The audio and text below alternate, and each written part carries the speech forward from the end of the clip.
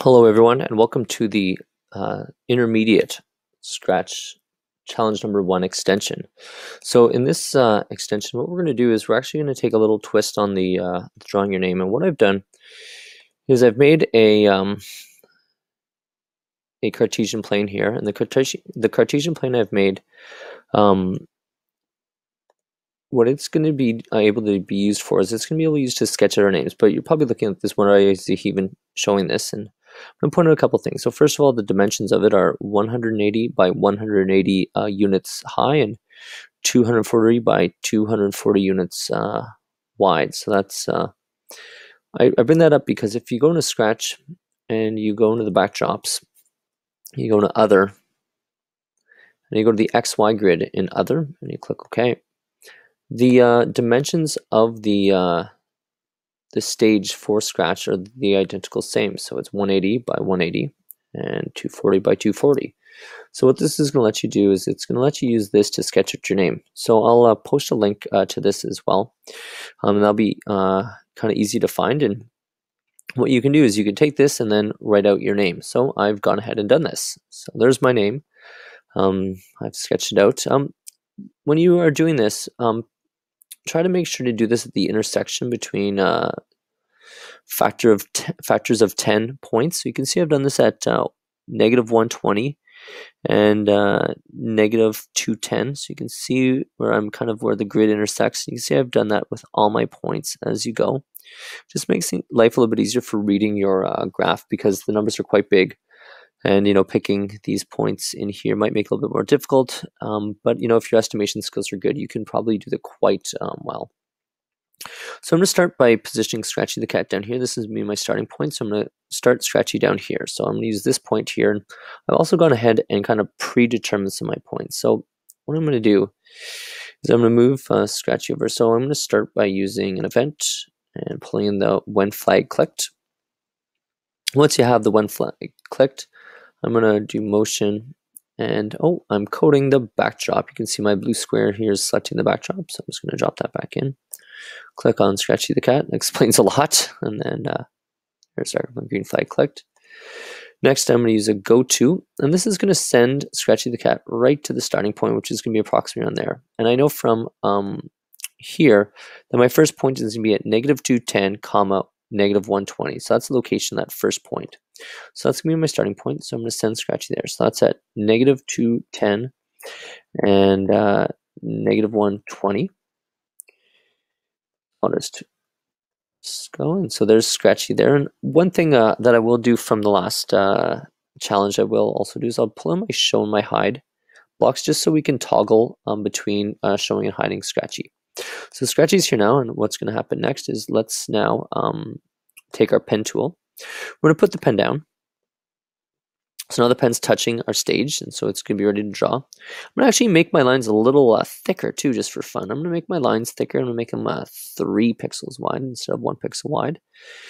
And then we're ready to go. So now we're going to move up.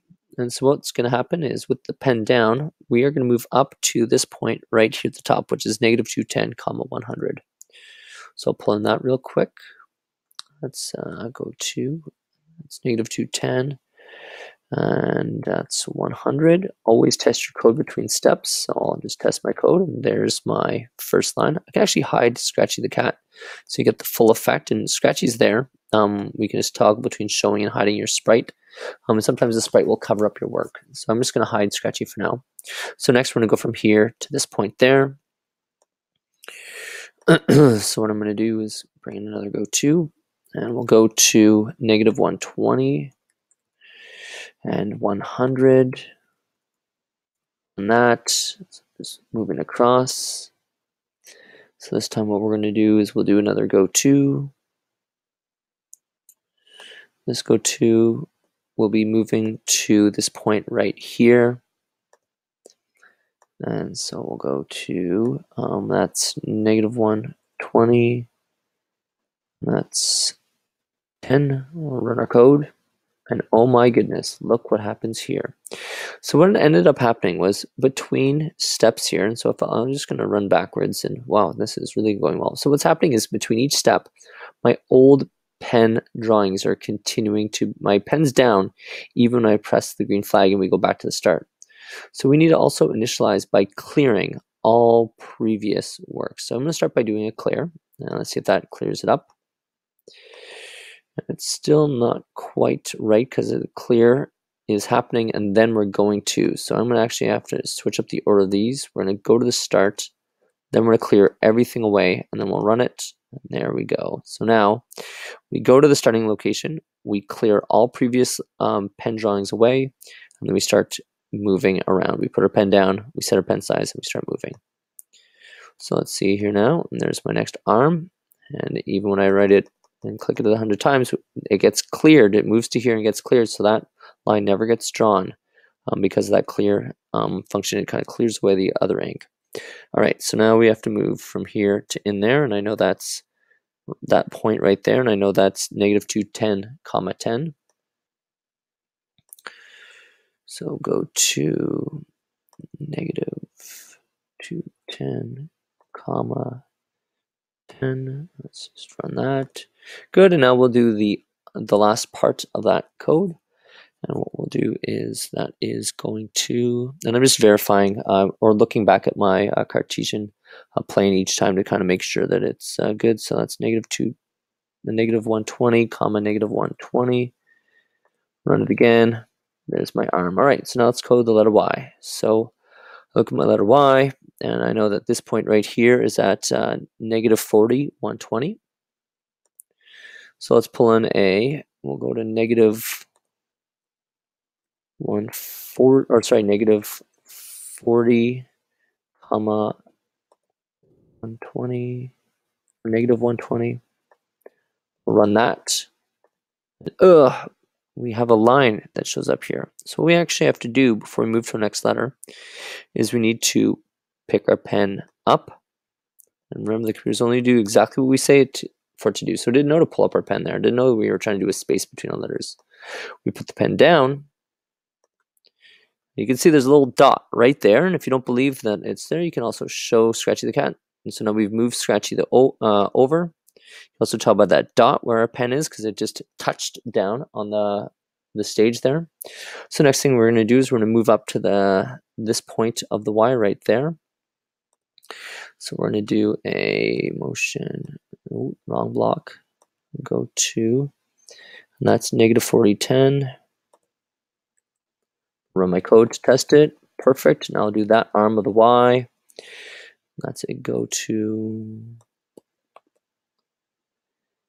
that would be -90, 100. Test that. Beautiful. And then we're going to have to move right back down to here to draw our next Y. So I'm actually going to duplicate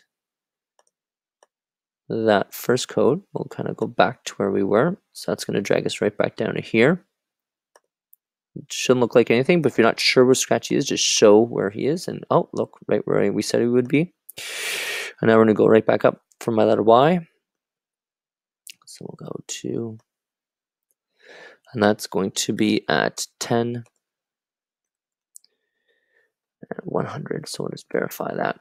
Perfect. So you get the idea. And as long as you're remembering to put your pick your pen up and put it back down between letters, like I've done here, you'll have a nice space between your letters. You can add some color if you wanted to. So if you went into pen, we can also change our pen color. So I'll change my colors here to red. And then I'll change my pen color to here when I put it back down to change it to maybe, we'll make it blue. We'll run that, and now you have two different colored letters.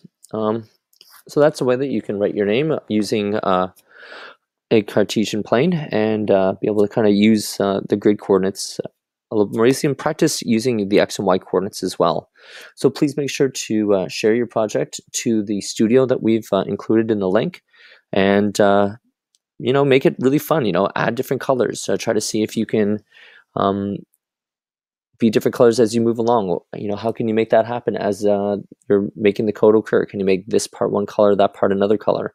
You know, have fun with it. See if you can write multiple words. Add rounded corners if you want to spend more time making those really, really nice and kind of curved. You can do that as well. I hope you enjoyed the challenge, and good luck. I look forward to seeing your work.